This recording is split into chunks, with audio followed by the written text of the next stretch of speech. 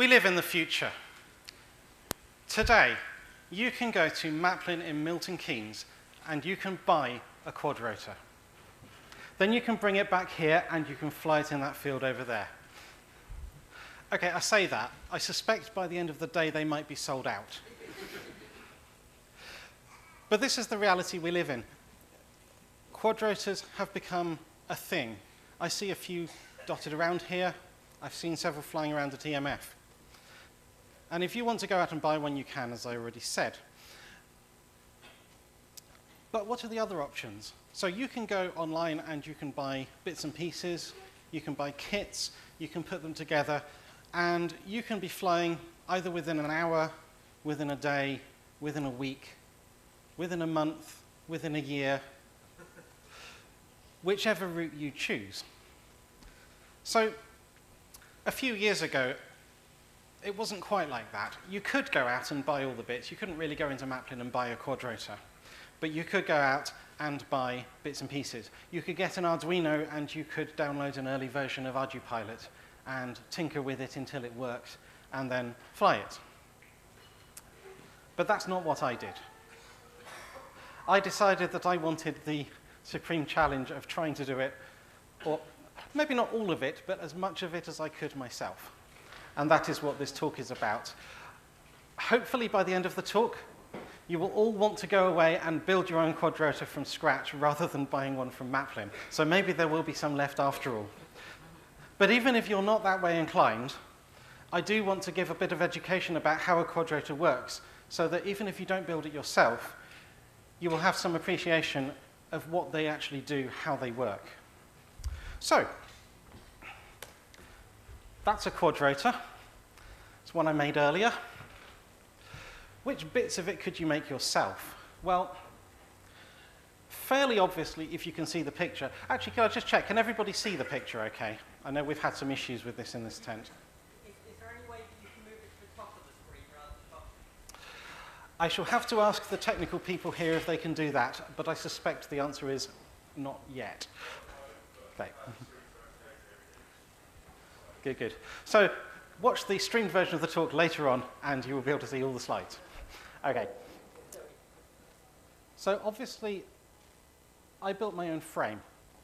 Now, lots of people ask, how did you choose the size? That's what I made it out of. This, I bought it from B&Q. It's an aluminium box section. You probably can't see down the end of it because it's too small from there.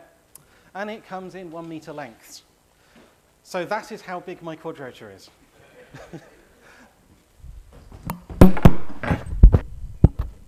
Apparently these work better if you keep them on. Right. I took some aluminium sheet and bolted it together. So that's about all I'm going to say about building the frame, because that bit, while it was interesting for me to learn a little bit of basic metalworking, that is basically all there was to it. I'll come on to why in a bit. Other things you could make yourself, there's the electronics, the flight controller, and all the other bits and pieces. There's the motors.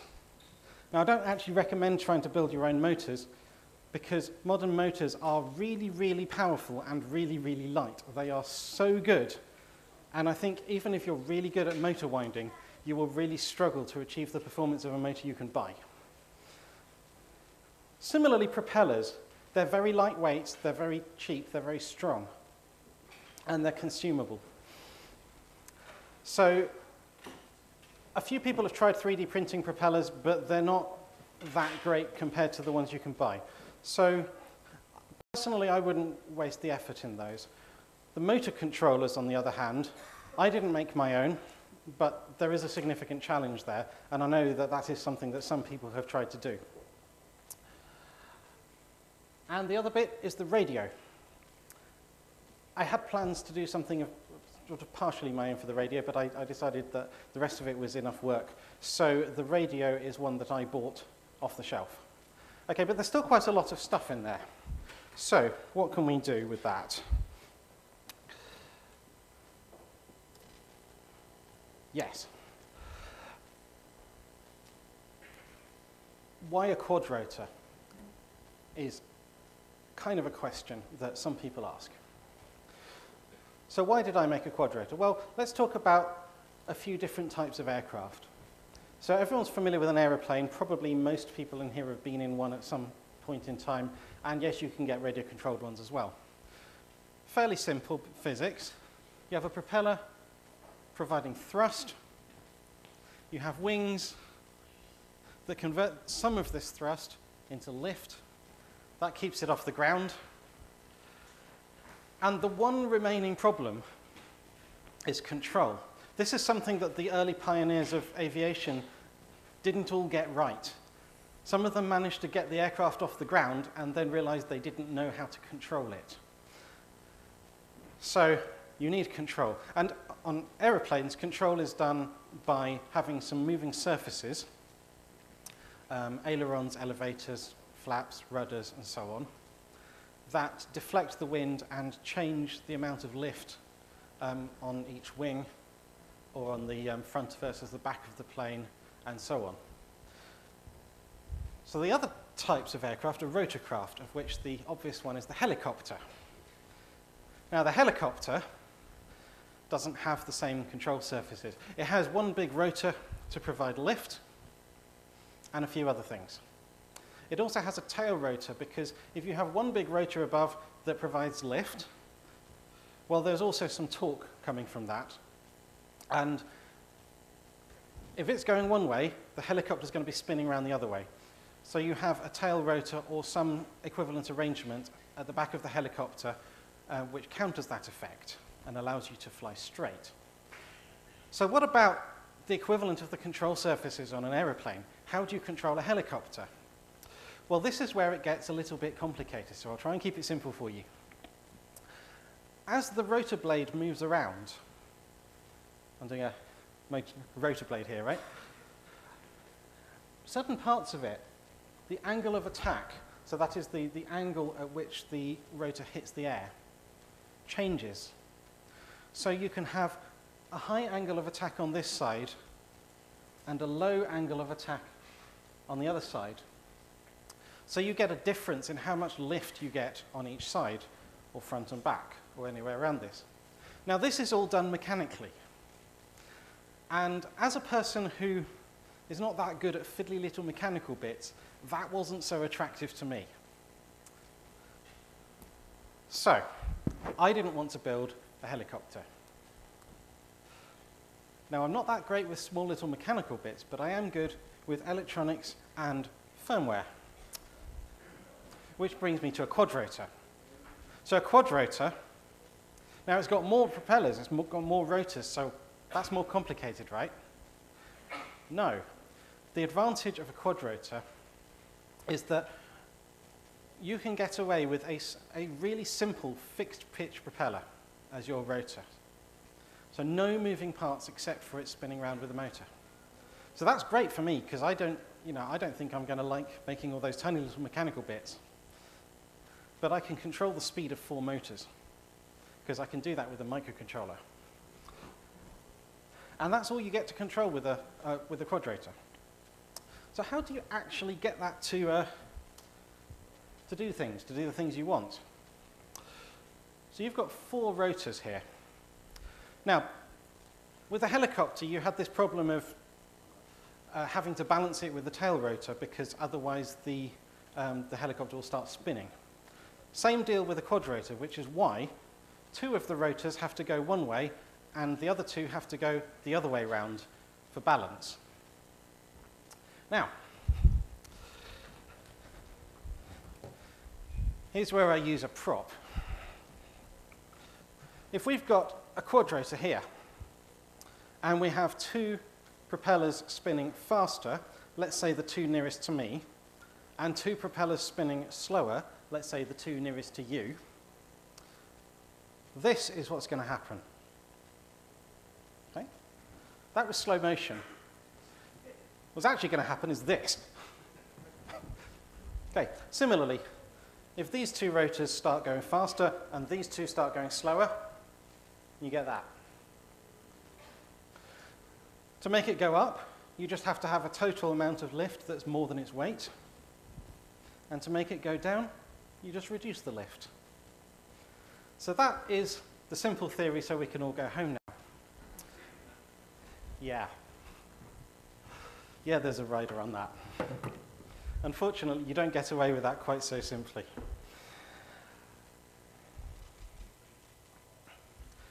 You get some imbalances, you get some instability. Now, I don't know how clear this picture is. I don't think it's really clear enough for the people at the front seeing the projector. I don't know how that's come across on the TV. What this is showing is a test that I did before I'd written the flight controller, just to show what happens. Now this thing, I don't have this one anymore.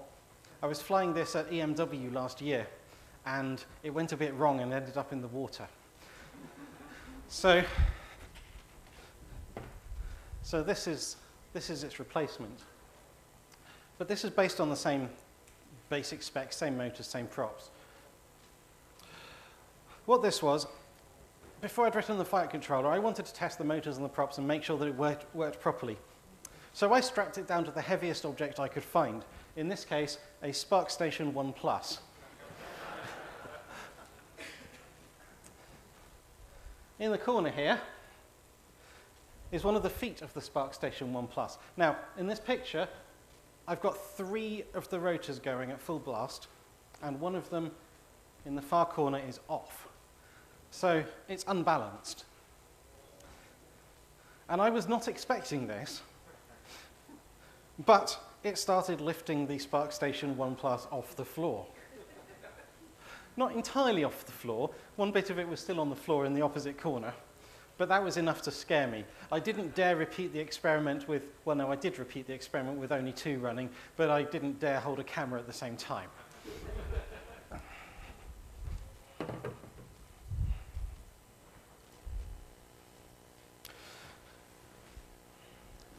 So if we're going to write a control system, because you couldn't just wire this up to a radio, even with the mixing to get the 2 to work together, you would not be able to fly that. Even a pretty good pilot would not be able to fly that. Because unlike an aeroplane, it doesn't really have inherent stability. That thing is trying to fall to the ground, and you are trying to stop it falling to the ground, is basically how it flies. So how are you going to control it? Well, you're going to control it with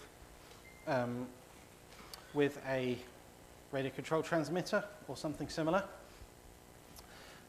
Now, what about it are you going to control? There are a number of common flight modes that various different flight controllers implement. The easiest to implement is what's called acro or acrobatic mode. That's what people are flying when you see them do all sorts of silly maneuvers out there, flips and all the rest of it. Now, there are actually some modes that make flips easier, which are a combo of these 3, but the basic ones are here.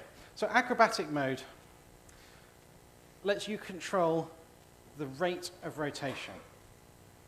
So if you've got your stick in the middle, it's not rotating. It can be there, it can be there, it can be there, but it's not rotating. If you've got your stick slightly to one side, it's going to be maintaining a constant rate, which is quite hard to do, like this, but a constant rate of rotation. Okay, in reality, it's going to be more like that, but that's hard to demonstrate. And the same goes this way round, or this way round. So that's acrobatic mode. That's quite easy, because all you need to do is measure the rate of rotation. And we'll come on how to do that shortly. The next mode is called stabilized mode, which is a little bit more useful, because acrobatic mode is quite hard to fly with. It's possible, but it takes a lot of effort to learn it, and you will crash while you're trying to learn that. So stabilized mode controls not the rate of rotation, but the attitude of the aircraft. The attitude is which way it's facing, which orientation it's in. Okay. So this is, as near as I can get it, a level attitude. And that's what you get in stabilized mode if you let go of the sticks. That's not going to stop it from drifting along this way with the wind.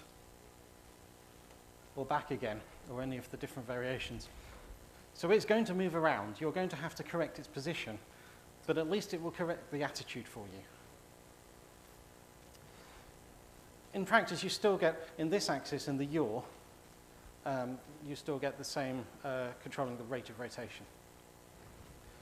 And the other mode, if you've got a really fancy one with GPS and everything else, they call it loiter mode, it's where it controls the position for you. So all you've got to do is point the stick forwards and it will just go forwards. Or point the stick backwards, it will go backwards. As much as it needs to compensate for the wind and everything else and just go to where you want it to go. So that's the easiest mode to fly, but it depends on GPS and various other things. So even if you've got that mode, you always want to learn how to fly in stabilized mode at least. So stabilized mode is what I implemented on this. I may one day do acrobatic mode if I'm feeling brave enough, but I don't really fancy a weekend in the workshop rebuilding the frame and strapping everything back onto it too often. So there we go. So for stabilized mode, if you're going to control the attitude, you need to know the attitude. So how do we do that?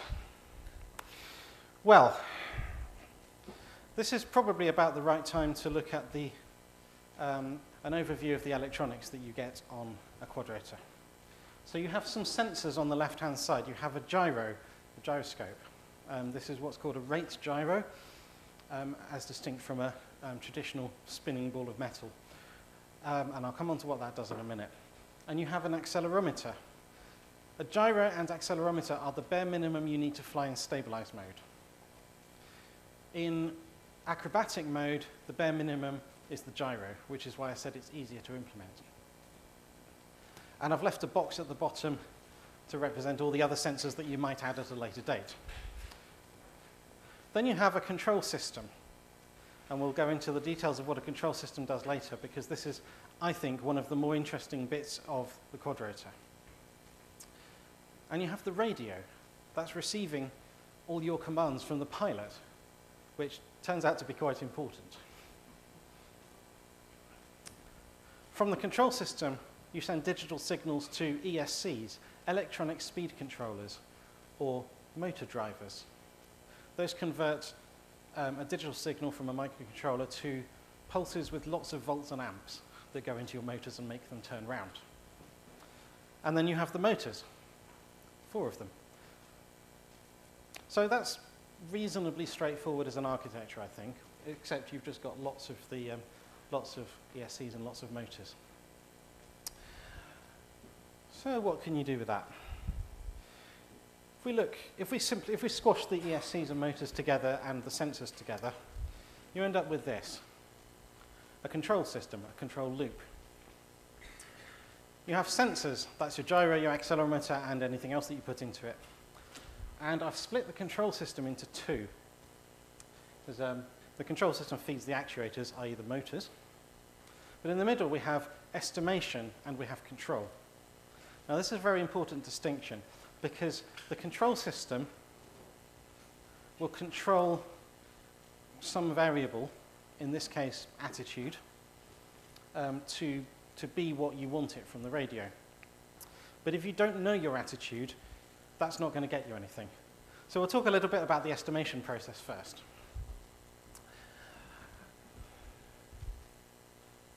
Now the first thing you need for estimation is to figure out a way of representing your attitude. Now this is the maths bit of the talk. There's not much of it. And once this is over, we'll get back onto to big boxes. And you don't need to fully understand all this to get the gist. Okay. So we start off with a coordinate frame. Some way of saying, which way is north, which way is east, which way is down. This is the standard coordinate frame used for aviation, used for aircraft, but you don't have to use that one. Okay. So in this diagram, I put the north being this way into the screen, east towards me, and down being down. So the diagram on the left is some base orientation that you can choose. But typically, align that with the ground. That's quite a good way to start. On the right, we have a different orientation, a different attitude. In this case, I've chosen to rotate it 30 degrees just to make the numbers line up. And we can represent the transformation between those in a number of different ways. A few of those ways suck, and a few of those ways work well. The ones that suck suffer from a problem known as gimbal lock, where you can get into certain orientations where you're restricted in which way you can go next. So don't do that, because if you end up trying to do some aerobatics or something like that and you end up in one of those orientations, you will then crash. The two most popular ones are this, which is a rotation matrix, also known as a direction cosine matrix, and the other one is quaternions, which I'm not going to talk about now, but they are also equally good and have different advantages. So this is a 3D rotation matrix. This represents the rotation from the coordinate frame on the left, i.e. the ground, to the coordinate frame on the right, i.e. your aircraft.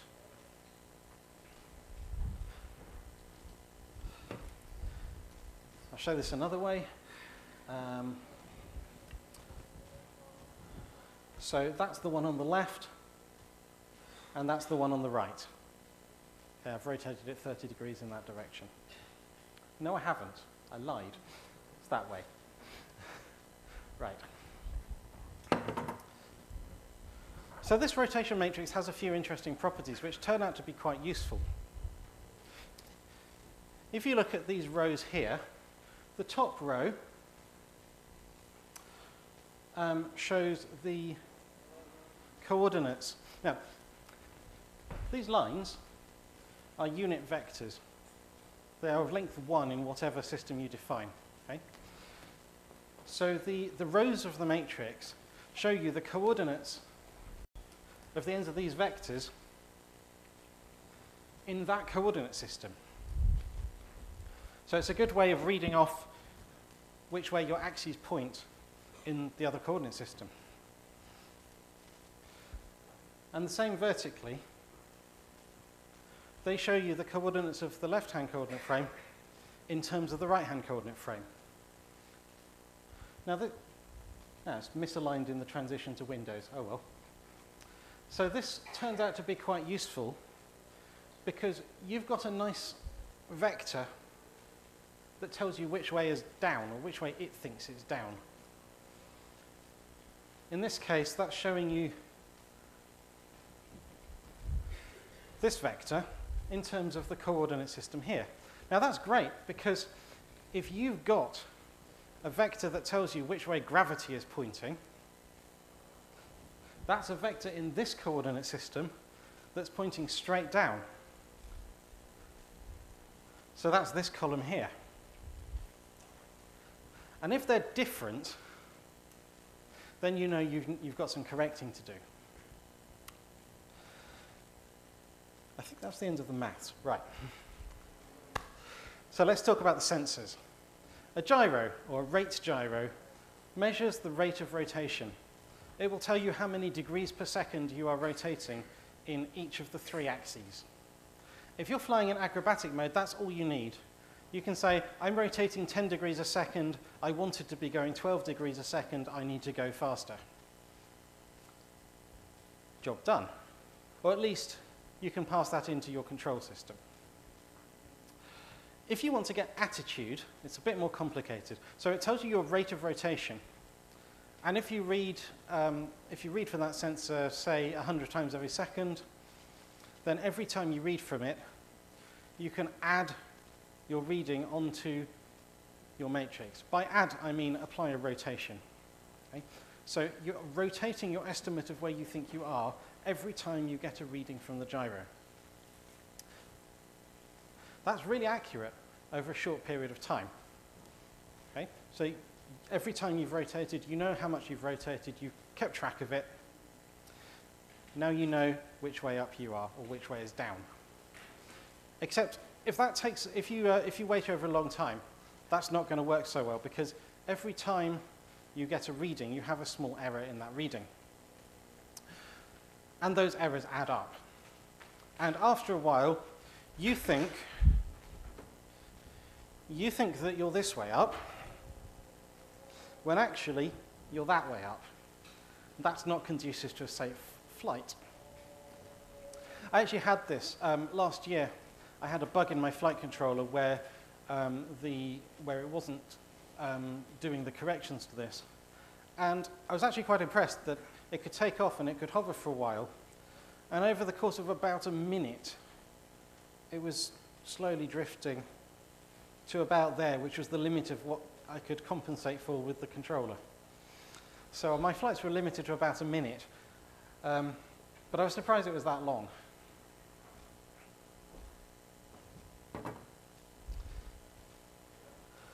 So yeah, there's no absolute reference. There's nothing to correct it with. There's nothing to tell you which way is actually down compared to which way you think is down. So that's where your next sensors come in, your accelerometer. Now your accelerometer measures acceleration, right? Except gravity is kind of the same thing. So in effect, you actually get a combination of acceleration and gravity. Now, I said acceleration plus gravity. It's actually kind of acceleration minus gravity, because if you're not moving, that's equivalent to accelerating upwards by 1g. Right. We make an assumption here. This is about the only assumption we really make. No, it's not the only. It's the most important assumption we make. And we assume that overall, your average acceleration is 0 over the long term. You might be flying around and everything, but you're not constantly accelerating, otherwise you'll end up in space.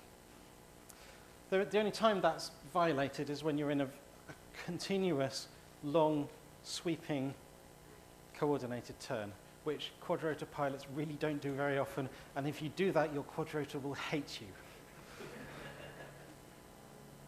Now, the downside of the accelerometer, because you could say, well, why can't we just, take the accelerometer reading and then we know which way is down? Because that's what a lot of phones do and other applications and so on. But it's very noisy indeed. It could be all over the place, and that's not going to end well for your flight. So what you actually need to do is take a combination. I'm not going to go into the details of these because that is quite mathsy. But you take one of a number of algorithms to combine the gyro and accelerometer. I've put some names up so that when you look at the slides later, you know what to Google for. So back to our control system. We've done the estimation. We know what the attitude is. Now it's time to control it. So the most common form of control used in quadrotors today is a PID controller. It's not the only one by any means, and it's not even the best, but it is simple. It looks like there's a bit to it, but there really isn't. It's called PID because there are 3 parts to it: proportional, integral, and derivative. And all that's saying is you take your estimate of where you are, and you take the signal from the radio, which says you want to be there. You've got about 30 degrees of error. You multiply that by your P term, by your P coefficient, and that says, okay, I want to apply quite a lot of force to go back the other way. Or if you're only a little bit off, it just gives you a very small amount of force. That's never going to get you quite there, because it's going to slow down as it gets there. So you have this I term, where you add up the error. The longer you are pointing this way, the more of a kick it's going to give to bring it back. And the D term just takes your very short term, your very sudden gusts of wind and everything else, and just locks it in. Okay? So how do you tune those values? Because you've got to come up with those PI and D values. I'm not going to go into the details of that because there's a million things on YouTube on how to do it. I do have a very short video which shows how not to do it. So this is, again, you try and stack it down to something that's not going to move. And this is before I figured out how I needed the details to do it. As you can see, that's really not in the record space.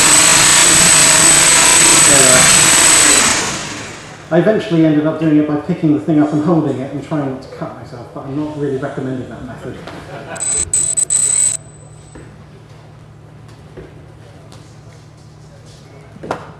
How do you debug it?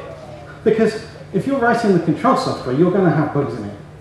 There is no, no question about that. You are going to have.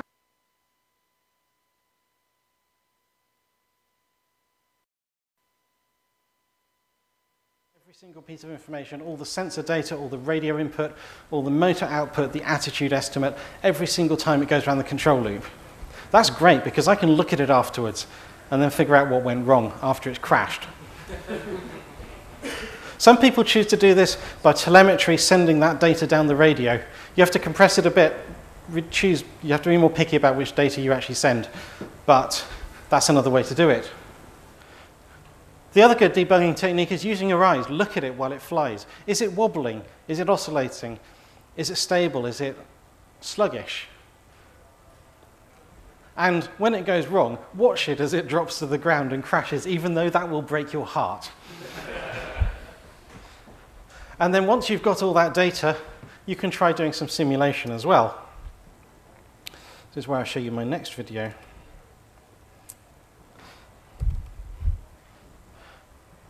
Oh, that really doesn't show up too well.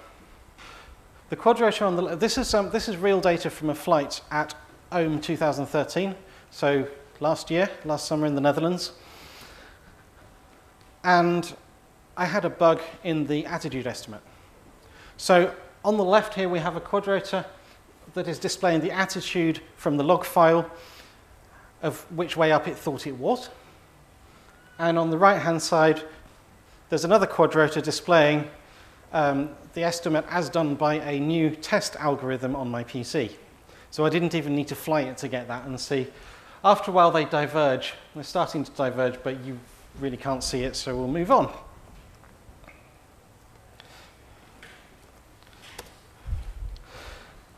So you're getting close to the point where you can actually fly your new quad that you've just been building. There's a few safety concerns which we really have to cover before we can go out flying. The first one is obviously choose a safe place to fly. We have a flying field here. Unfortunately, the wind's a bit problematic, so that makes that difficult, but you really want to be in a place that if you have to suddenly turn it off or anything goes wrong, it can crash to the ground without killing anybody or maiming them, because that would be bad. The other thing that might happen, first time you turn it on, it might be confused. First time I turned this on, for real, in somebody's garden, was, there was actually it wasn't this one, it was the last one, it was a couple of days before EMF last time. There was a bug in it. It thought that it was rotating like this. I turned it on when it was about here, or when it thought it was about here. So what's the first thing it did? It tried to correct itself. Now, what did that look like in practice? Well, it was kind of more like that. I was quick. I killed the throttle and I grabbed it when it was up at this angle. But that's, yeah, I was quick. Okay, that could have been quite uncomfortable. This thing is actively trying to kill you. If you have it down on the ground and it is powered up, it could turn on all its rotors and fly into your face. You do not want that to happen. So,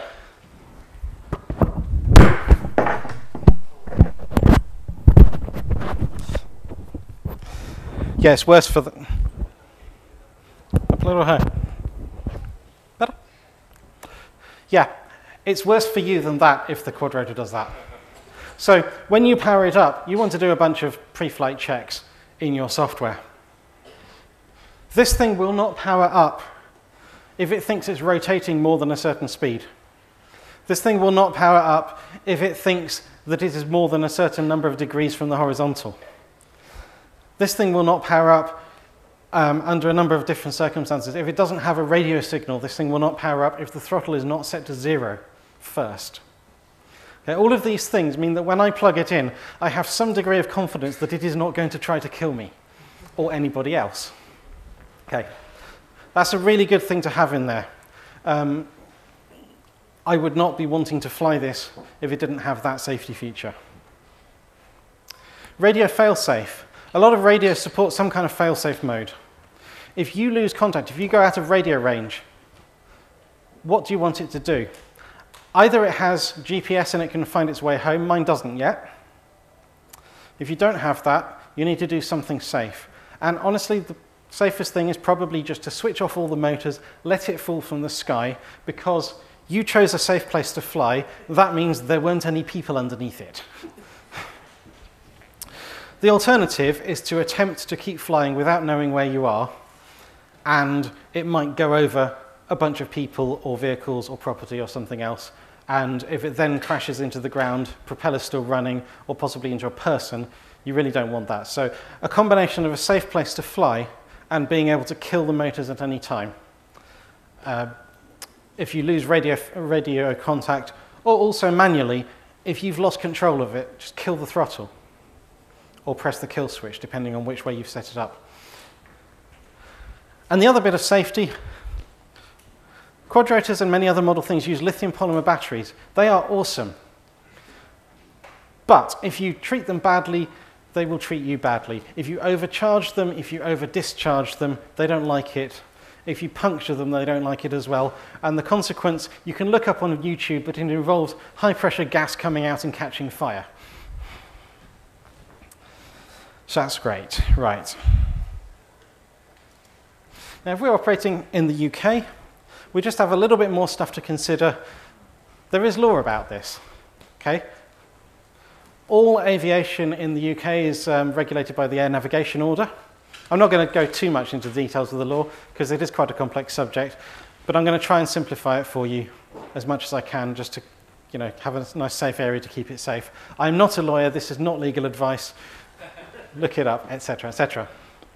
The Civil Aviation Authority has published a couple of documents that are relevant. There's CAP 393, which is their interpretation of the Air Navigation Order, and the one specifically relevant to us is CAP 722. I've put these on here so that you know what to Google for later. CAP 722 refers to unmanned aerial systems, which these are. And of course, in other countries, the law may vary. So the easy way to stay legal is keep within these guidelines. Keep your aircraft less than 7 kilograms, because then you don't have to comply with lots of extra regulations. Right, 7 kilograms is quite a lot. This weighs just under 2.5 kilograms, and I consider this quite heavy. I think the only one that I've seen of late that was anything more than that was the radio-controlled ostrich.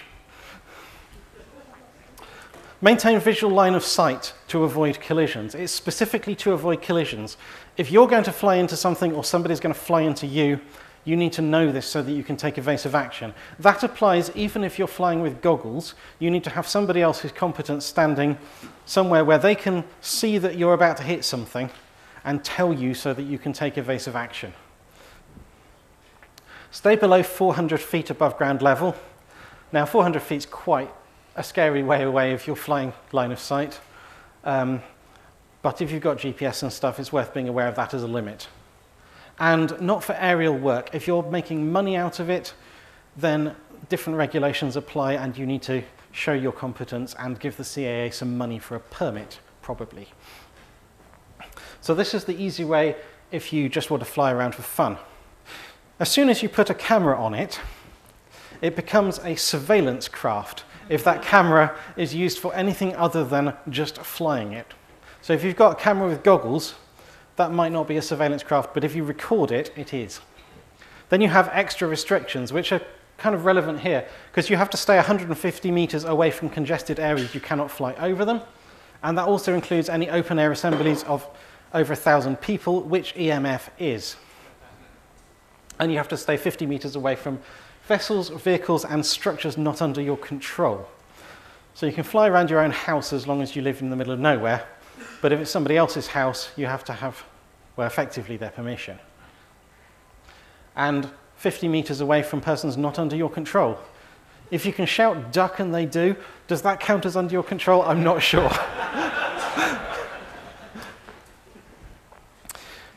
Right, so now you've got to the point where you can start actually flying.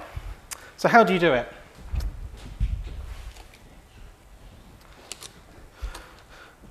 This is quite a common transmitter. It has 2 sticks on it. Lots of other buttons and knobs, but most of them are irrelevant. These 2 sticks, this is the most common configuration, but there are others. So check your manual before you fly. So the left stick controls the throttle. You stick it up full power. You really want to hold that down until you are not standing over it. And if you move the left stick sideways, that controls your yaw axis. So as a reminder, this is yaw. Okay. Your pitch is controlled by moving the right stick forwards and backwards, and your roll is controlled by moving the right stick left and right. This will be quite important when you actually take off. So that's your basic controls sorted. Now you get to learn to fly it. The best advice I can give you is to keep the front of it pointing away from you. That way, when you move the stick left, it goes left. When you move the stick right, it goes right. If you do it the other way around, you will get confused. And your very first step is going to be taking off. That's quite easy. You bring the throttle up to where it's about to take off. You give it a bit extra, it lifts itself off. Then you have about 3 seconds to figure out how to fly it before you crash. So the majority of that is going to be learning how to hover, and landing is just a case of hovering just above the ground, trying not to move, and going down a little bit. And here is a video of my first quadrotor at EMF 2012. About 2 days after it's made in flight, while I was still learning how to fly this.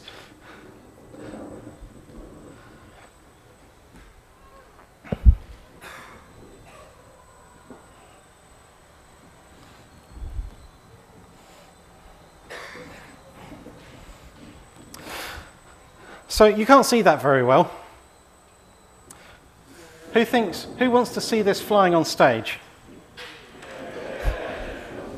Right, okay.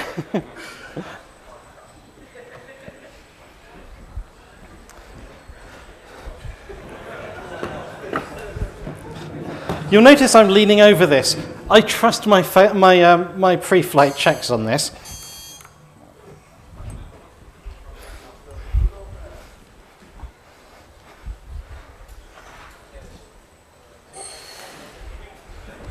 The stage is going to be nice and clean after this.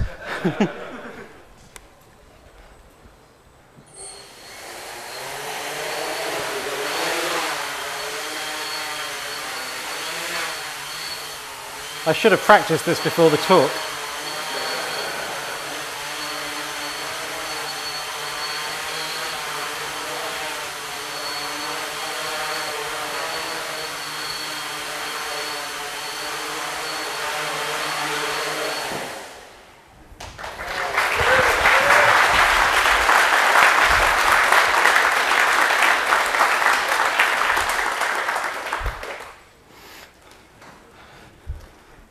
I'll disarm it in a minute. So I just want to finish off with things you could do after that, because this was still flying in stabilized mode. So the next steps are fairly obvious. You add more sensors, because when you add more sensors, you can do more things. You can add a magnetometer to give you an absolute reference for yaw, so that if you want to fly north, you can fly north, as opposed to just some direction. You can add an altimeter so that you can control how high you are. By you, at this point, I mean the computer, right? And similarly, a rangefinder pointing at the ground gives you more accurate control when you're quite low. And the other one that's very attractive is GPS, so that you can tell it, go and fly to those coordinates over there, and hope that I got them in the right country.